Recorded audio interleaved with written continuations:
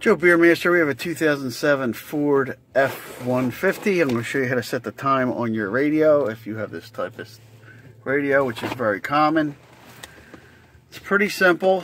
We got a menu button here next to the clock. You want to set hours, set minutes, and no set. Set hours. You hit the button to the right to go up, button to the left to go down.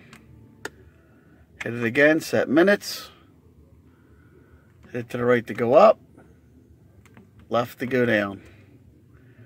The radio is not on. The radio is not on. Then menu again, and it's set.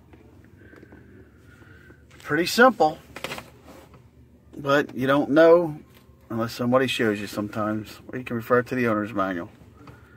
Joe Beermaster.